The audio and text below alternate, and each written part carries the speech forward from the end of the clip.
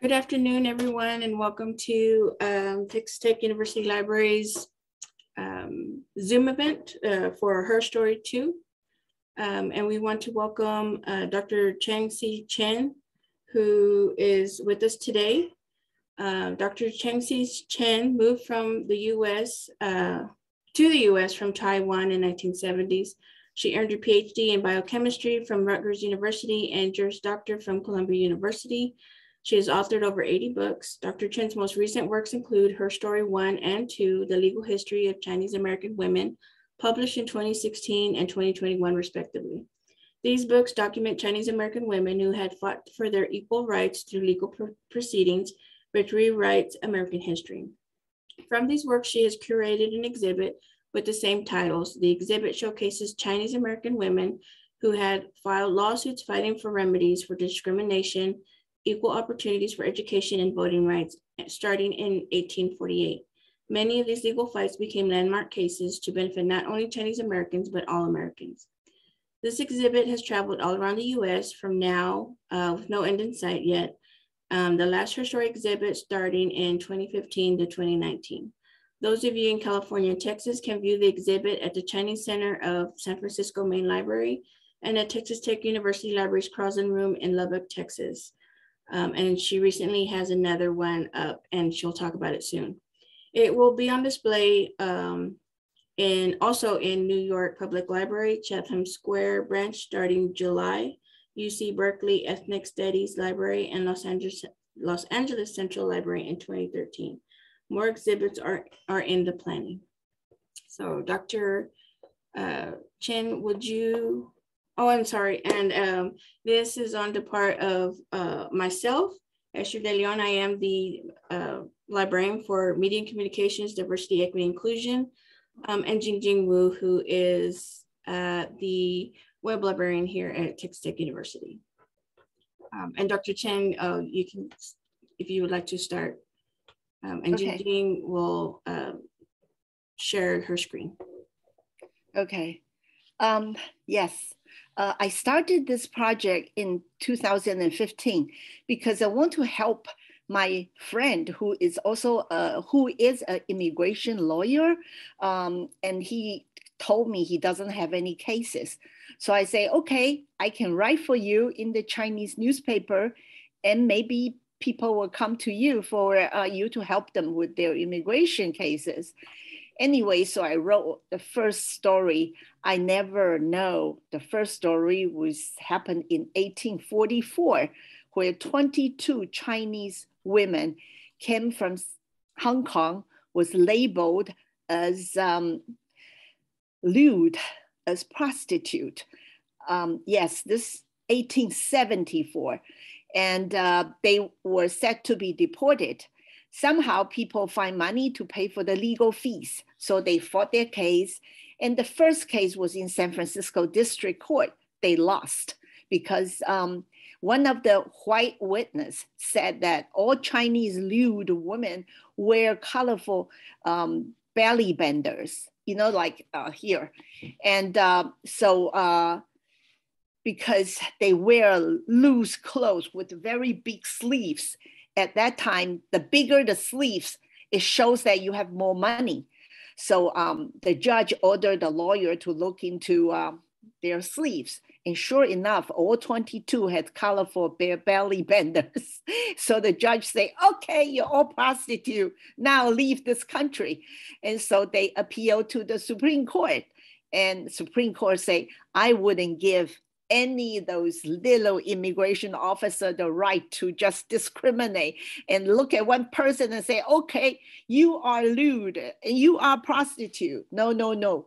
Those immigration rights belong to the court, the Supreme Court. And so the case was reversed and the 22 women stay and wear all their offspring. I hope not. Anyway, so that's the first case, 1974. And it's called the 22 lewd Chinese women Can you imagine? So after that, I was very inspired. I didn't care about making more cases for my friend. So I went on to do research. And the next one I found is with, yes, Mamie Tape. Her family are rich. So they want to put her to nice white school. And the principal standing at the door and say, no way, you're Chinese, you don't belong here. So her parents sue. They won because, like Constitution say you cannot discriminate. However, so they are set to join the San Francisco public school the next day. And San Francisco legislature passed a bill overnight to set up an Oriental school just for Chinese kids and other Asians. So Mamie Tape attended the Oriental school. So was her brother. Can you show the next slide? No, okay, no, I didn't put it. It's still in San Francisco today on Sacramento Street. It's called Gordon Lau School. The name has changed. Before it's called Oriental, but now it's called Gordon Lau Elementary School. So this is Mamie Tape. So the case go on, and I become like fiercely involved in it. So I wrote the first HERstory, and I wrote a book. I know that nobody will buy it, so I bought 300 copies myself, and I sent it to all my friends. And one of my friends happened to be National Taiwan History Museum director. So he said, okay, I want you to curate an exhibit on women only, okay? I don't want men's, but only Chinese women. So I curated the exhibition. I even was able to raise fund over $100,000 to build a 9 square feet mirror maze in round shape. It was so beautiful. It was embedded in thousands and thousands of LED lights over. And like when the exhibition opened, I had screaming little kids running all over, because on top of the LED lights are like glass sand. You can't just buy it anywhere. I have to special order it. I bought 5 tons of glass sand, and the LED lights are underneath it. Can you imagine? All mirror. So it's like heaven on earth. And beautiful, beautiful. And the next day, 5 tons of sand become 3 tons because all the kids brought a little with them. Anyway, it was a great exhibition. It was extended for 4 months, like originally it was only 1.5 months, and it became 4 months. So I was very proud. I want to bring that glass mirror maze into the US. I talked to San Francisco Public Library. They say, no, we cannot have that. I say, why not? It's beautiful, it's an art. They say, no, because we have a population, it's called the homeless population. They will find it a heaven, and they will go in and do parts. And then we need to have all the security to pull them out. And in the process, they may get hurt, and then we'll be sued. So no mirror maze. So all you can see now is this, okay? Before we have 20 pieces of original art, just as beautiful as it can be. But now we can only settle for the pictures. But I'm still very grateful for this opportunity that Texas Tech offered me, because I want to tell the story, because Chinese American women, Asian American women are so good. I think this world will belong to them. Look at the president of Sweden, the president of Finland, they're all women. So women's time is coming. So I'm glad we are celebrating the Women's Month in May. The next slide, please. This is Mabel Lee. If you go to New York in Chinatown, you'll see a post office with Mabel Lee's name tag on it. It's Mabel Lee Memorial Office, because she came to the States very early, and she was attending Columbia University. She realized that women cannot vote. So she organized a protest where she rode on white horse, and there were 1,000 followers. They marched on the street asking for women's suffrage. Anyway, they got it. the woman got it in 1920, but however, she couldn't vote still because there was Chinese exclusion law. So she didn't even vote until after 1940. So to honor her memory, the New York Post Office has this plaque called the Mabel Lee Post Office. Next slide, please. Okay, I don't know whether you know her, but in California, all the businessmen know her because she's the one that signs our business license. Her name was March Fang Yu. Yu was her husband's last name. Fang was her maiden name. And she got it, she made it when she found out that the public toilet, the men's public toilet was free, but women's public toilet, you have to pay 2 cents. So she did a dramatic show. She smashed a toilet in the state building, and that sent her to the political office for the next 29 years. She passed away at age of 85, not so long ago. But the building was also, the state building was also named March Fang Yu State Building. I bet you don't know about it, huh? Okay, next one, next slide, please.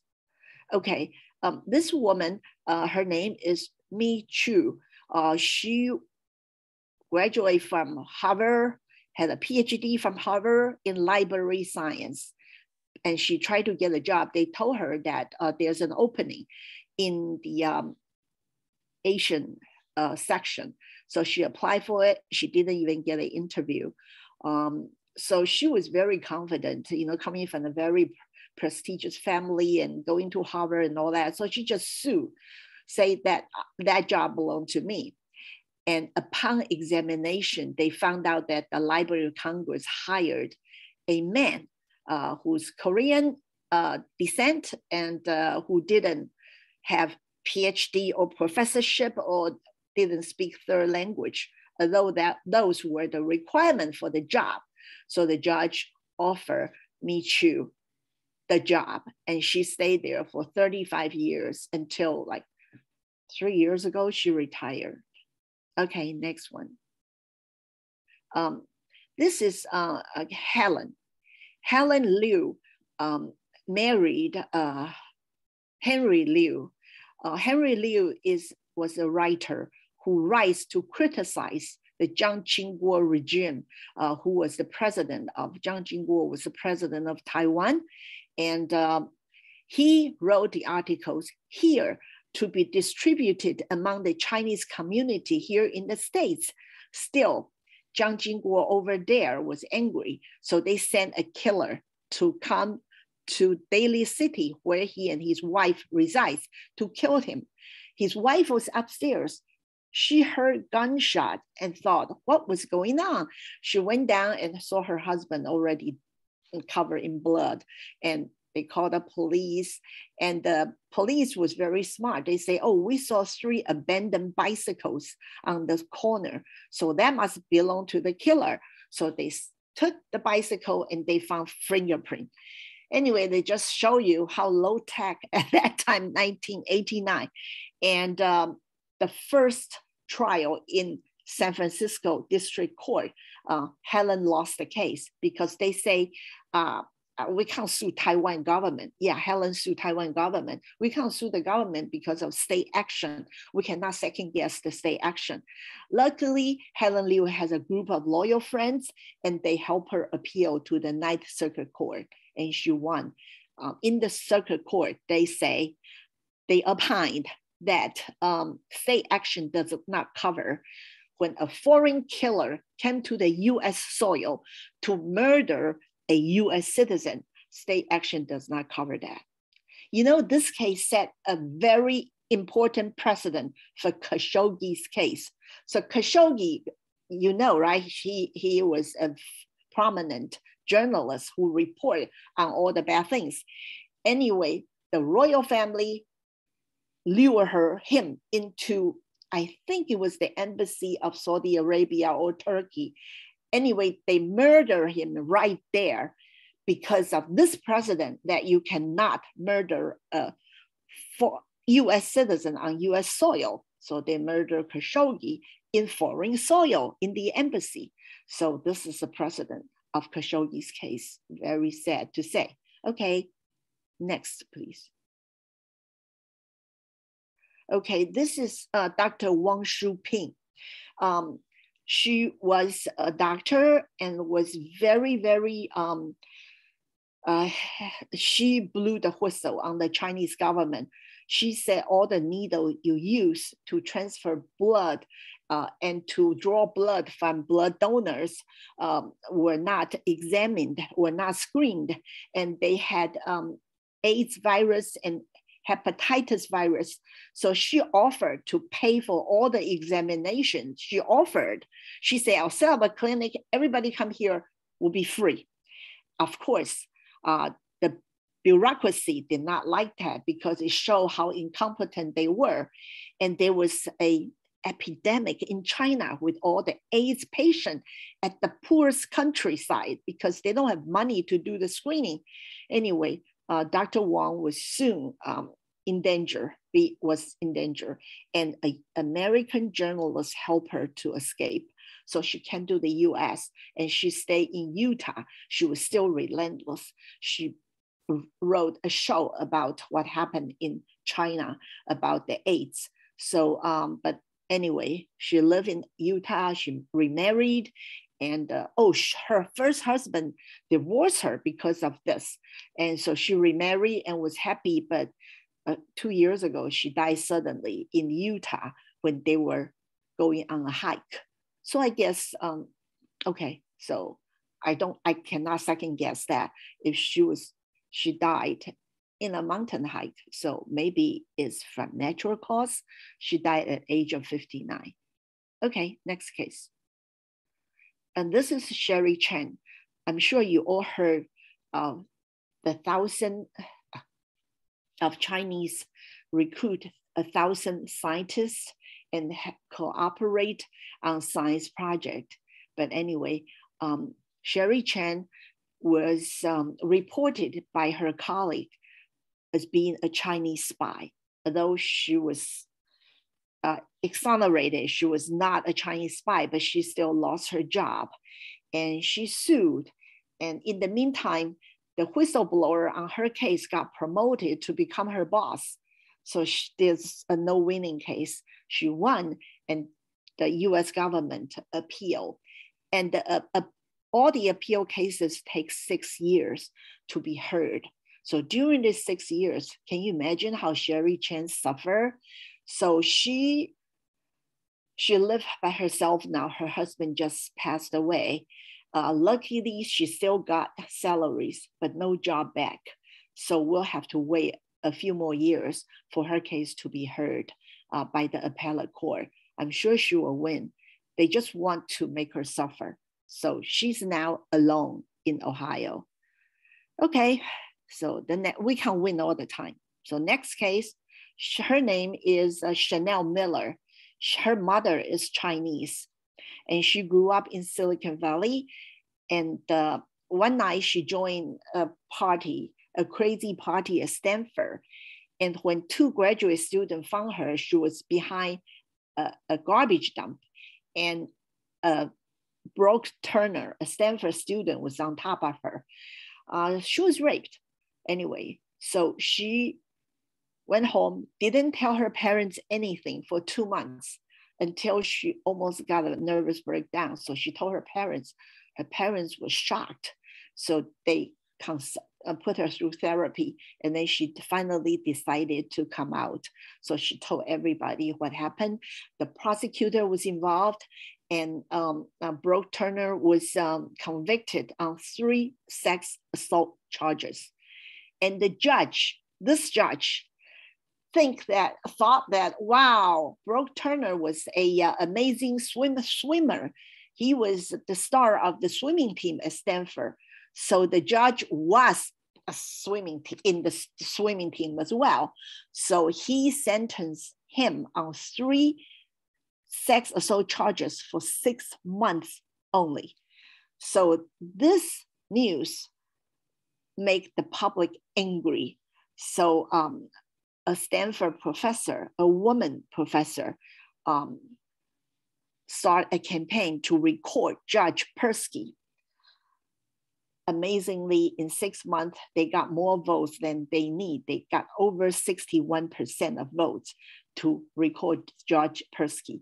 Persky became the first judge in California for 76 years to be the first judge to be recalled. And Brooke Turner was ordered by Stanford to never return to the campus. And U.S. Olympic team, the federation announced that he will never be able to join the Olympic again. So the father was angry. His father was angry. Why you ruined my son's life? It was only for 10 minutes. So now you can't reason with them. They just have their own way of thinking. But California passed 2 laws because of this case. Before, 2 laws. The first law was saying that if you are guilty on sex assault, you can never be paroled, and you must sentence no less than 3 years. That's the first law of change. The second law is rape now, including digital penetration, any kind of penetration besides penal. So this is Chanel Miller. Then she became a well-known writer, columnist, and she's on her way to become a well-known artist. In the Asian Art Museum in San Francisco, there is a wall mural. She did that. It's like a permanent collection. So if you go to San Francisco Asian Art Museum, you can see it. Okay. I want to show you another picture, but I'm not sure I have it. Before, when I wrote HERstory 1, I can only find 3 Chinese women who become mayors, congresswoman, and a judge, a traffic court judge. This time, only 6 years later, when I do HERstory 2, we have 12 politicians from all levels, and we have so many judges, I lost count. Okay, so we have levels in every county, every city, and 2 congresswomen now. So I have to say, our voice are being heard, and this exhibition will show more people what happened in Asian American women.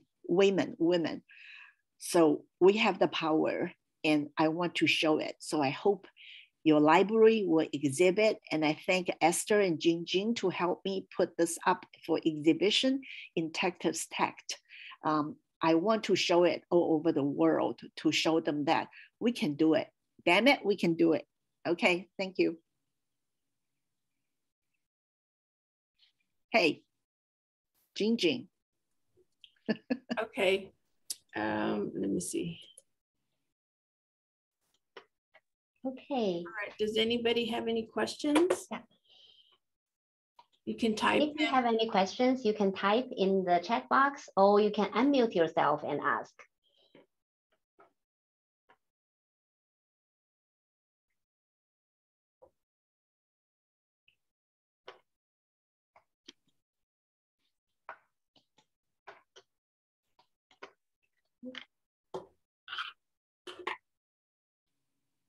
If not, I may ask our first question.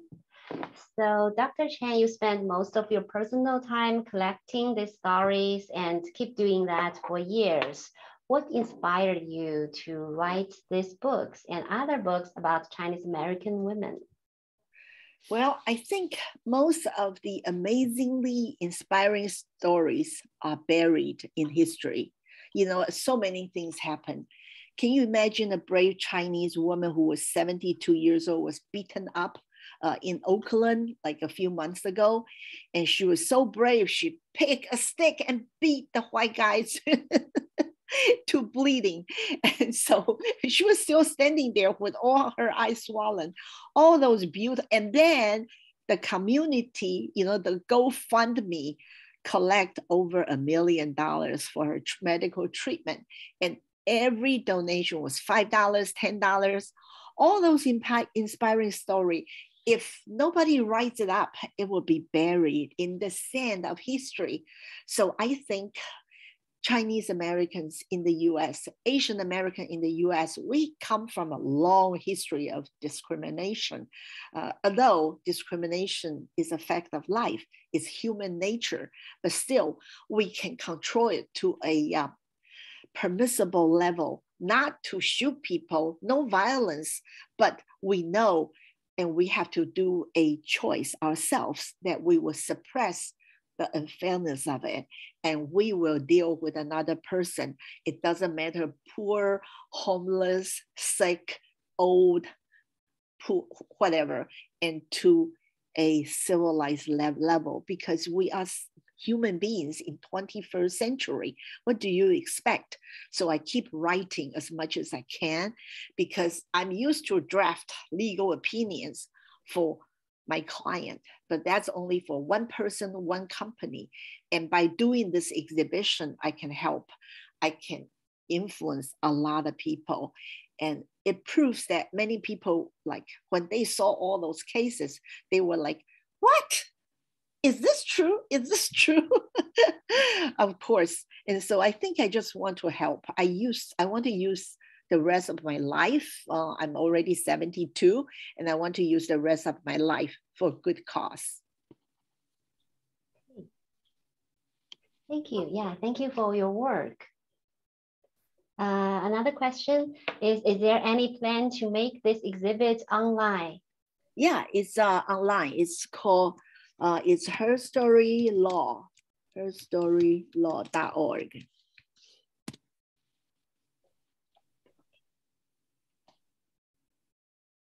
Okay, we have a comment. It says, I just want to say thank you with your presentation.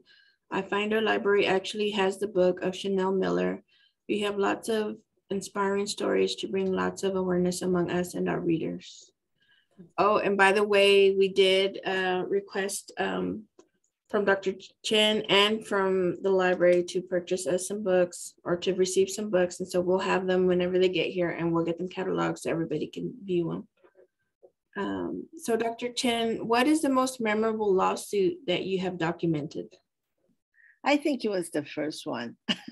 It was the story of 22 lewd Chinese women, okay? Many people ask me, were they really prostitutes? How could you see 22, 18 years old, 17 years old women coming to the US on their own? So they must be really prostitute. Well, I don't know. What do you think, Esther? You think they were prostitutes most likely? No, and that's because most of you who know me know that I watch a bunch of K-dramas and Chinese dramas. So a lot of those are historical. And so I kind of know, because you base them off something. So I kind of know that, and that there's, what is it called? People who bring other people, it's like in our history. Oh, snakehead? That, yeah, or, it's in our history. It's on all of US history that, you bring somebody from another. Oh, human trafficking. Yeah. And you bring somebody from another country and you make them do work. And it's just, it happens. It's still happening. So I think it's, I believe that they were not prostitutes when they first got here. I mean, it could have been, but I doubt 22 altogether were, Right, prostitutes. right. Yeah. Well, it's very interesting because I check up their names, and basically they don't have names because they were so scared. Can you imagine, like a fragile little Asian flowers and being questioned by a big white immigration officer? What's your name? So all of the names are like, and she was like, ah. So her friend would say, oh, we call her Ah Fang. We call her Ale. We call her Ame. So all 22, most of them are enfant, and R is not a last name. It's just a, so it's very interesting. But anyway, and they also question who paid for their legal fees, who has the foresight to, to sue. It didn't happen many. So I think it's very interesting. Those 22 women always appear in my dreams because I think very, very interesting. Jing, do you want to ask the next one? Okay. So Dr. Chen, you got your master's and doctor's degree in biochemistry, then became a scientist years later, and you became a lawyer. Can you share what inspired you to change careers? Okay. In another Zoom call, people ask me, were you ever being discriminated? And I told her, I am discriminated every day. Every day. And I discriminate against other people every day too. So it's just, but when it happened to me, when it's like gross injustice in my mind, I cannot tolerate it. When I first got my PhD at Roche, with the help of Roche Pharmaceutical Company, I work at their Institute of Molecular Biology as a scientist. I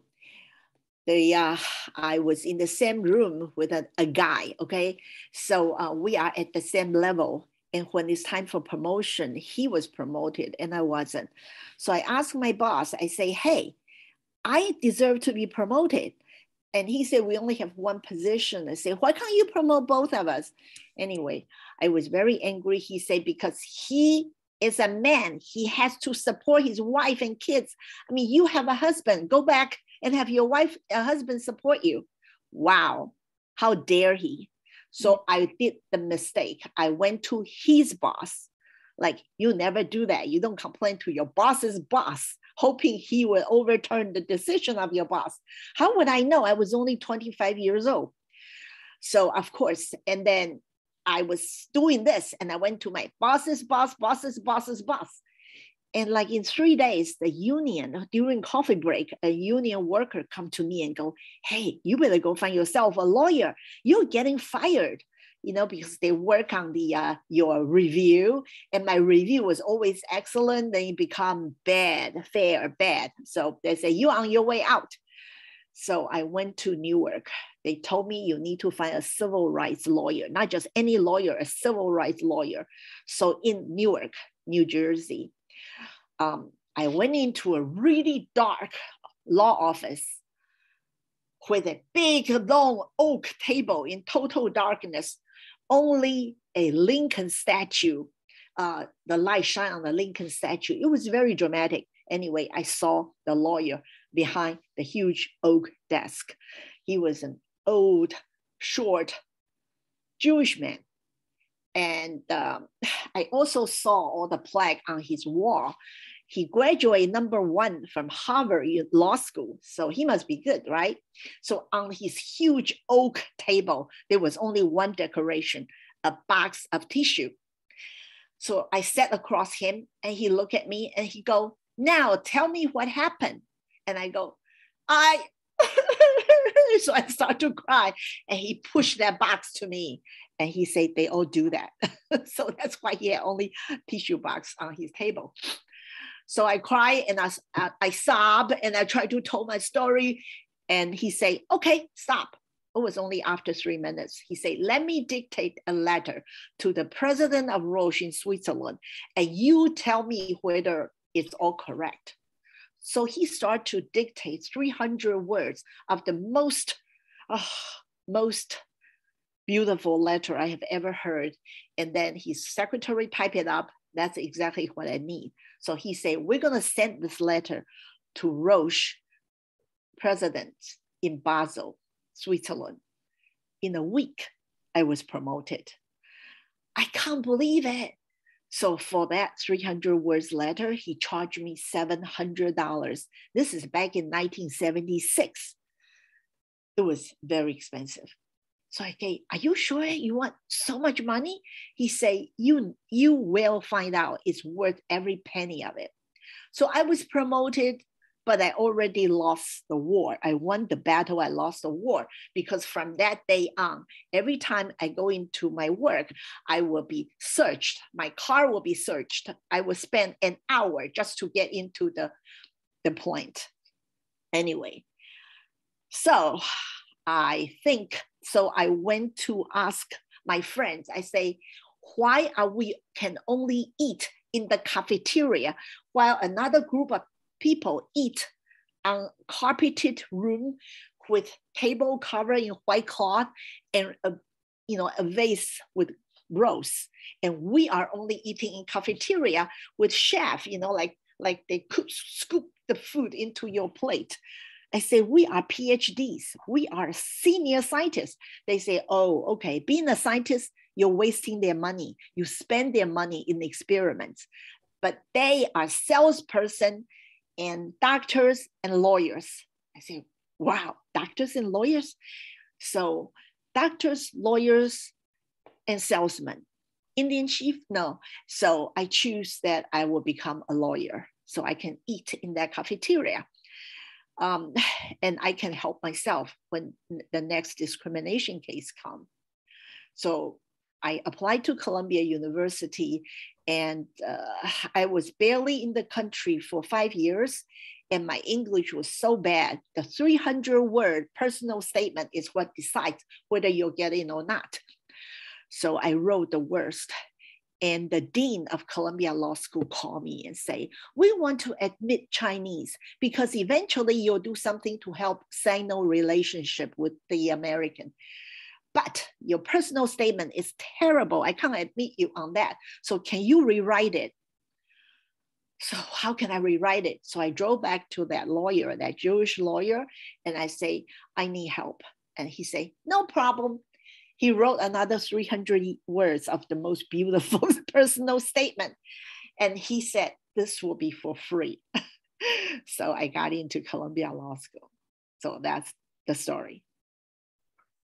That's very inspiring. Yeah, I think in the US, the only difference between US and China is the law. It's a law that gives you freedom. It's a law that gives you justice. So we were asked to study science, engineer, biology, doctor, everything. In Asia, they don't want you to get into politics because most of the time you have to pay with your life. But in the US, you don't have to pay with your life. You just have to pay with your brain by studying law to become the best lawyer you can, to help other people find justice, to fight for injustice, and to set precedents for America. So I think in the US, law is very, very, very important. So I was so surprised when they told me, you're the first one to write the legal history of Chinese American women. So boom, I finally find a niche where it's too small for other people to join my world because you had to be Chinese and American and fluent in English, fluent in Chinese, and study law and be able to experience enough to write a history. So far, I want to find somebody who can take over when I die. So if you find something, please, someone who's willing, please send them to me. Hey, Dr. Chen, we have another question. We were interested as a library in the rare photographs in your books. Did you preserve them, or are they part of a library's archives, or where did you find them? Oh, I found some from National Archives in San Bruno and some just from the internet, and I talked to them. And if it's for charity, for nonprofit, they all give it to you for free. And besides, if you find pictures in China, they don't respect your intellectual property right, and you don't have to respect their property right. So you just use it.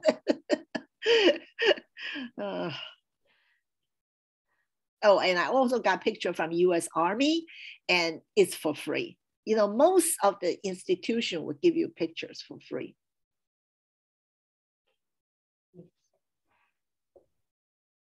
I have a question. If you can hear me, thank you, Dr. Chen, for a wonderful presentation. My question is, you have been dealing with various governments, US government and the Chinese government, and to a certain extent, the government in Taiwan. So you are doing this sort of transnational work, which is really interesting. So could you tell us the differences in dealing with these different governments, fighting for individuals' rights against these governments, you know, US, China, you know, and also government in Taiwan? Okay. The government in Taiwan is pretty incompetent. Okay. They won't finance the fight unless it's antitrust, unless it's antitrust, what's the other one? Anti-dumping. And I was the lawyer for Taiwan government in an anti-dumping case. Basically, we're on our own, and their defendants are companies. And it's pretty useless, the Taiwan government, because all the defendants are big companies like TMC, like, anyway, the chip makers, because there was a price fixing. And the US government told the Taiwan government, if you want continue to do business in my country, you want to sell us products, send them to jail, to serve jail in the US government.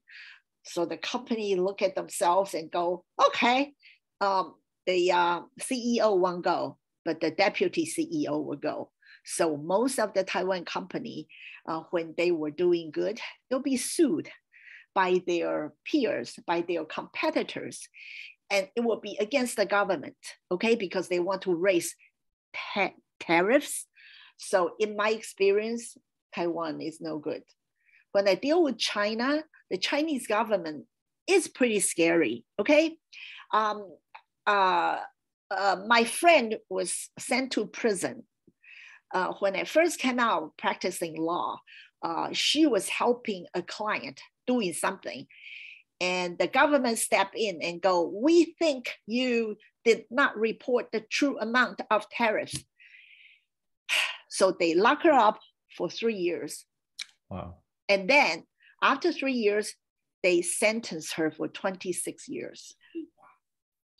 Because in China, the sentencing depends on the amount of tax they think you owe. It's not depending on the crime, okay? So they said she owed 200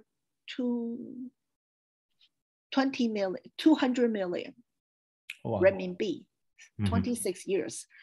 I saw her, she was out a few months ago. She lost all her teeth. She looked very, very bad, okay? So after Tiananmen, I had a Beijing law office. I represent 13 international law firms from Finland, from Sweden, from Canada, from everywhere, okay? I set up a Beijing office. I was very soon called by the public bureau to talk to them and telling me, you are Chinese, you cannot represent Canadian, you cannot represent US. And they changed the law so that we cannot open joint venture law office there. I am not big enough to fight them, okay? So after Tiananmen Square, the massacre, I did not go back to China because I was too scared.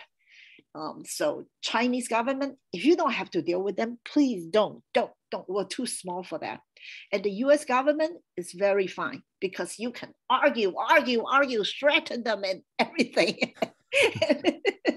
If you can find a reason, you'll win the case. I like US government. I'm proud to be an American. Thank you. Excellent. Does anybody have any other questions they'd like to ask or comments? Maybe I just have a follow-up question. Dr. Chen, apparently you have done a fantastic job and had a wonderful career. How would you encourage younger women to assume leadership positions and to be more vocal about their rights? And particularly at this moment, of this all this anti-Chinese, anti-Asian sentiments around the country, particularly under the Trump administration. You know, so what are the strategies or what are the things that you think? You hit it right on. I'm waiting for this question. Okay, I wrote another serial of books. It's called The Oral History of Chinese American Women because we need role models, okay? There was no role models for Chinese women. What they do, they become mother, wife, slaves, you know, like all kinds of things. Intelligent, ambitious Chinese woman has no role model. I don't have to become a scientist, then become a lawyer, wasting all my times, right? I didn't start to practice until I was 35. I don't think the time, you know, like I spent was time lost. But anyway, if I would have a role model, I'll be good. So I have set this goal to write at least 100 Chinese American women who are pioneer in their field. They broke the glass ceilings.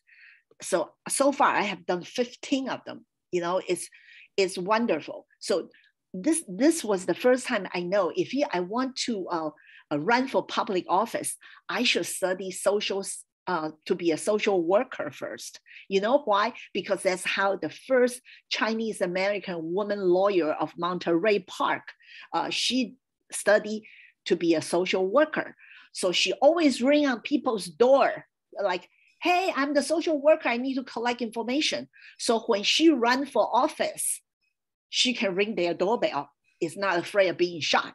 You know? So she knows everybody knows her. She won like the biggest margin because everybody knows her. So would a Chinese young girl know that she should become a social worker first if she wants to run for public offices? Of course, after that, you need much more than being a social worker, but that's a start, okay? And then I don't know what else, what else you can do, but I would also encourage them to, I saw a Twitter story. I study, a father say, I study science and physiology and all that. So how do I say that? I study science, so my son can study, I study mathematics, I study physiology, chemistry, biology, so my son can study law, politics, and other good stuff who will give them power. So my grandson can study liberal arts, can become a museum guy, can go become an anthropologist. So it's sacrificed every generation. So I am very lucky to be in law.